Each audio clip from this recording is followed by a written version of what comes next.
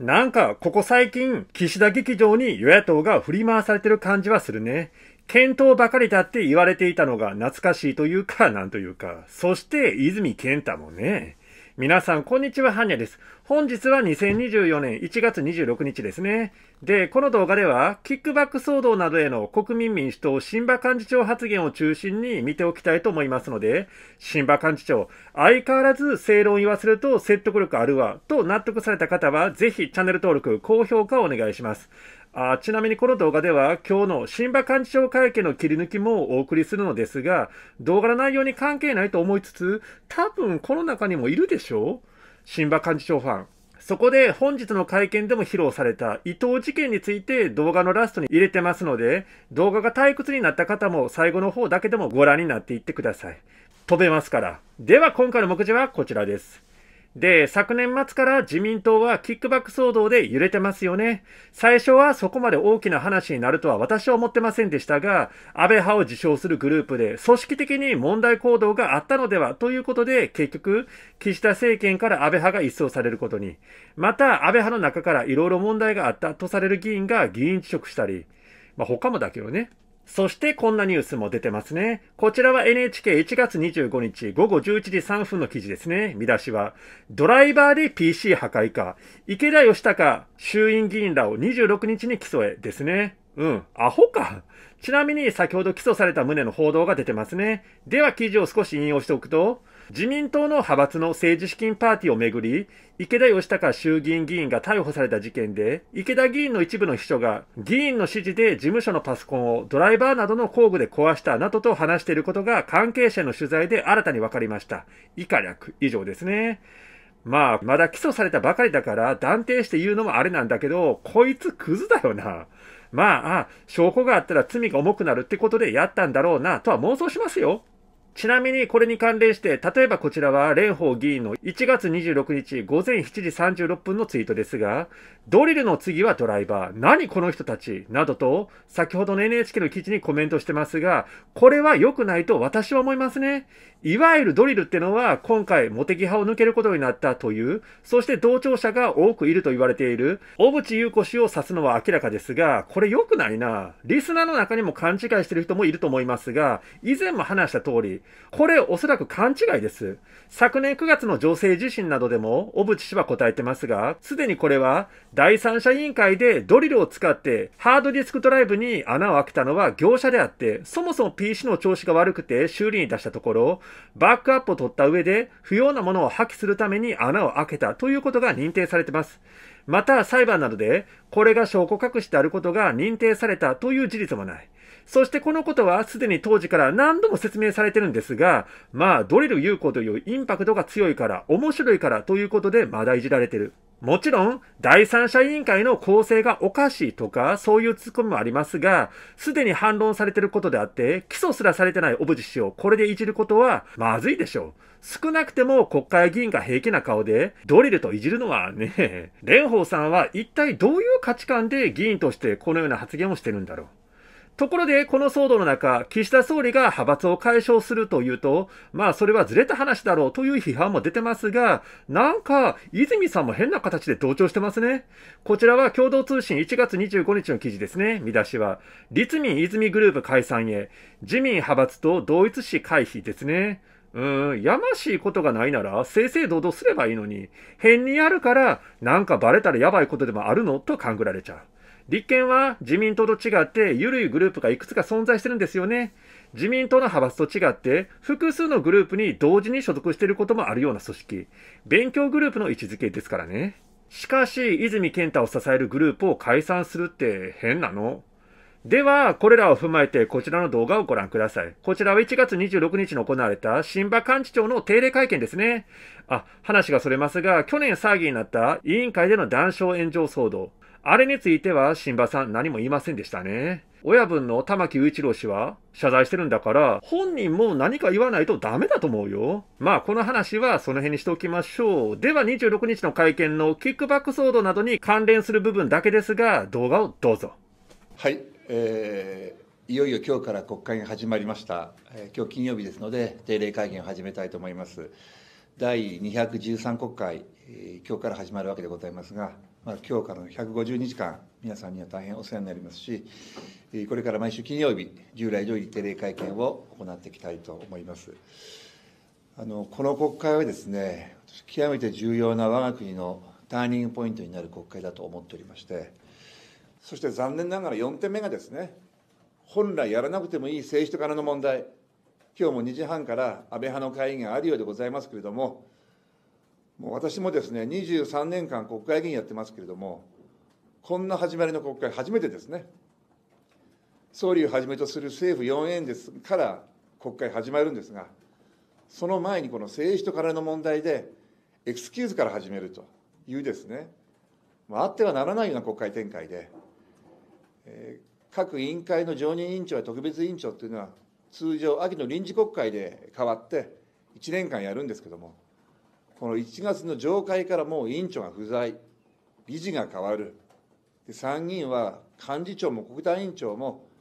議運の委員長も新しくなるというですね、ぜひですね、自民党は、岸田総理は突如ですね、派閥を解消するなんてことを言い出して、連日この問題がメディアを賑わせてますけども、これは派閥の問題でもなんでもないですからね。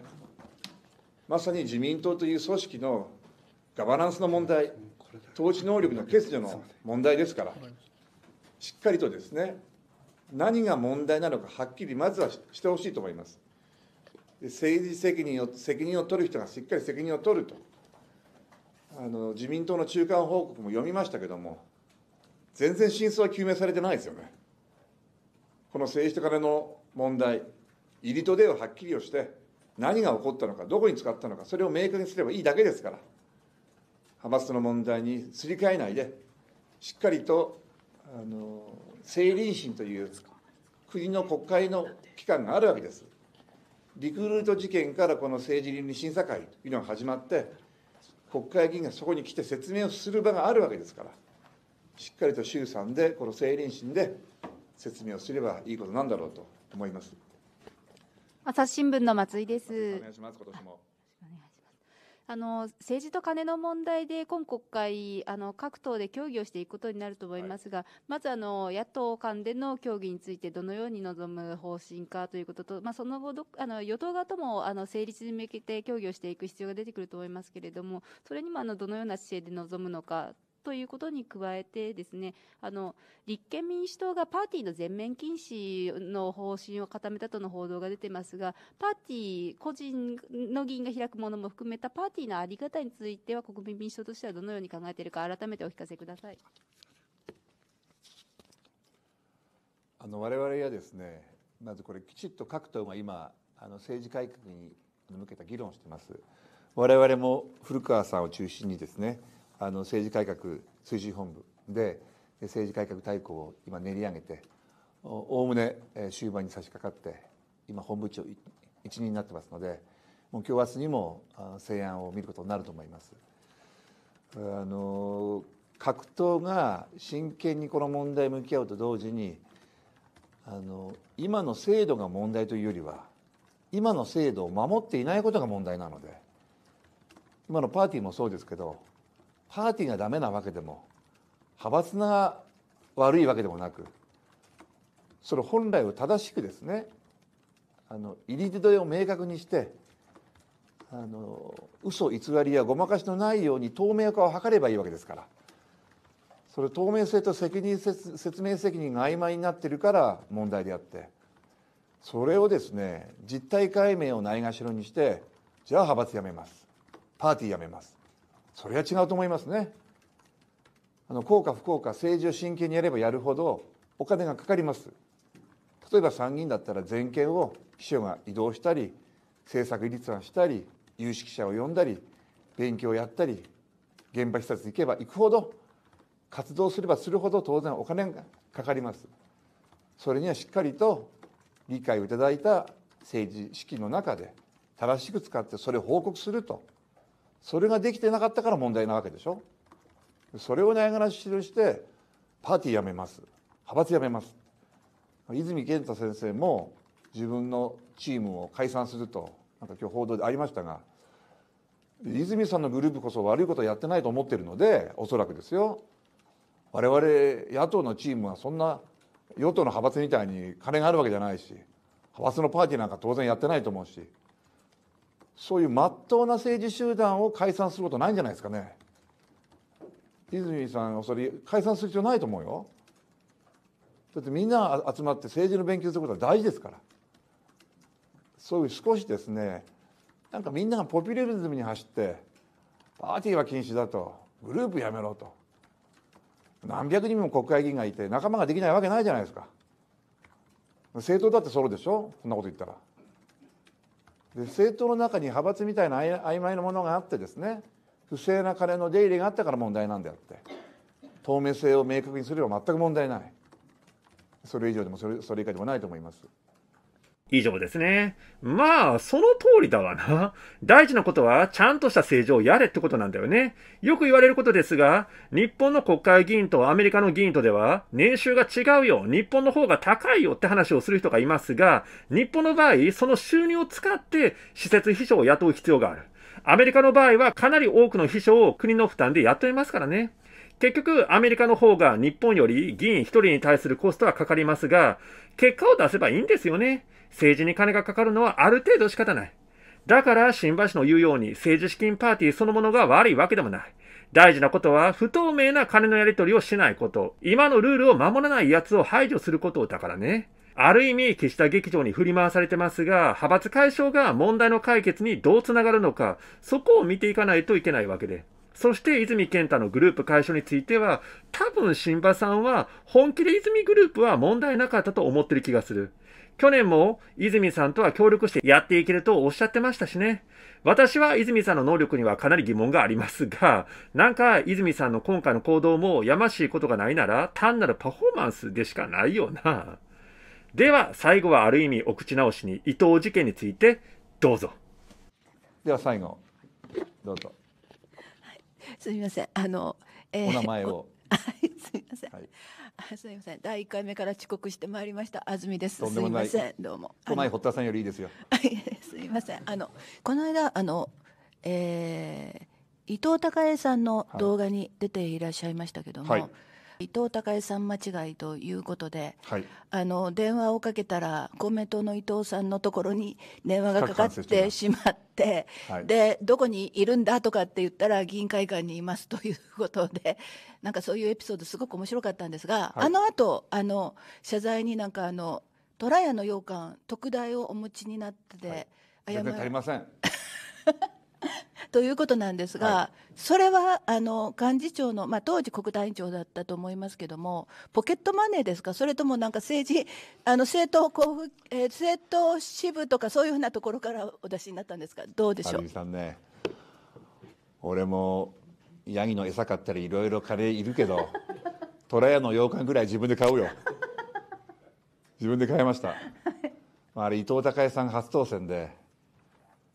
私が当時国対委員長で伊藤孝恵が国対副委員長で、最初の国対の会議に来ないので最初の肝心なんでね、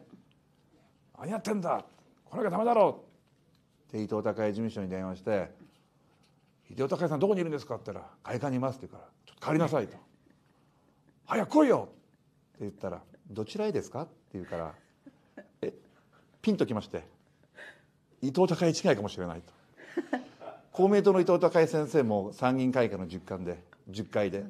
我が党の伊藤孝恵さんも10階で部屋が対面なんですね。公明党の伊藤孝恵先生でしたすぐに虎屋赤坂店に行きましてそれをお持ちして謝罪に行ったところ伊藤孝恵先生が口だけ笑った微笑みで「これは結構です」とおっしゃっていただきましたが、それも「いえいえ大変申し訳ありませんでした」と言ったら「ではいただきます」と笑顔になっていただいて、今では大変仲良くさせていただいてピンチをチャンスに変えるっていうのはこのことだなと災い転じて福となす伊藤孝恵先生と今大変良好な関係を築いております。はい、それではこれで終了です。はい、ありがとうございました。以上ですね。何してるねん新馬幹事長。ただ、少し真面目なことを言うと、そもそもこの日の会見は次の予定があるということで、25分程度で終えるということだったんですが、正直、伊藤事件はどうでもいい話だと思うんだよね。これで時間を使ったのはもったいないし、聞く方もどうかしてると思うな。まあ、答えた新馬さんもあれだけど、他の記者は聞くことがなかったということかしら。俺、地味に、鳩山喜一郎氏の利権云々発言について聞いてみたいぞ。あと、全然関係ないけど、先ほどこんなツイートを見つけました。こちらは1月26日午後3時57分の辻元清美議員のツイートですね。以下引用です。本日、立憲民主党の代表代行に就任しました。泉代表からお話をいただいたとき、責任の重さを感じながらも迷わず決断しました。今、日本はかつてない危機に直面しているからです。ですって、このタイミングで、辻元さんが代表代行か。なんか思うな。絶対にいじられるじゃん。ドリル優子っていうレベルじゃないからね。崎本清美とか、辻元お食味とか言われてもしょうがないと思うけどな。まあ、蓮舫さんそんないじりしないとは思いますけどね。なんか最後は辻元さんに全部持って帰った気がしますけども、内容的にはね、榛葉幹事長がメインですからね。皆さんの感想はどんなもんだったでしょうか。ぜひともね、皆さんの感想をコメント欄でお伝えください。またね、動画の途中でちょっと触れましたけども、榛葉幹事長が去年ね、ちょっと炎上したことがあったんですけども、その件についてご説明した動画をこちら側に。玉木さんは謝ってますけどね。また、最近の動画ですけども、泉健太の発言などに対して、私のね、ひねくれた見方かもしれませんけども、玉木雄一郎氏がちょっとね、いじってるんじゃないのか、ということについてお伝えした動画をこちら側に。そして、これは別にどうでもいいんですけども、私が週刊文春の記事で、ほんの少しだけね、触れられた件について、